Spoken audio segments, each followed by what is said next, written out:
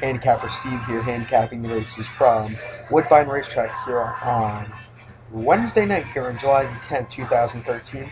Going to handicap fourth race, what is an allowance race. Purse fixed $6,000, going 6.5 furlongs on the EP Cal Turf course. Hopefully the Woodbine card goes on to plan. I heard the racetrack did flood. For fillies, mares, reels, and upward. I wonder if this race is going to be on turf. So yeah, I'm going to go with the 1A here in this field of 12. Contis Crimson. Enrico de Silvia, 72. Last time out, the run of Woodbine Mile 16th on June 26th allowance race. Came in 10th by 5.5 lengths. He was forced off the pace and tired to last that day. Then 7 furlongs at Woodbine on June the 1st. Allowance race came in 5th by 5.25 lengths. Evened out and deep into the stretch. His first 2 starts this year were kind of not good.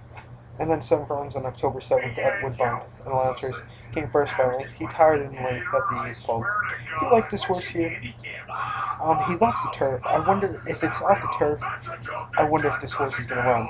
So it's a really good horse. His counterpart here is the 1 entry, Princess Prick, is also a good horse. If if 1A gets scratched and 1 runs, that's going to be my pick here. So recap my bets for race number 4 from Woodbine. Going to go with the 1A 1 for the main track only. So good luck to him.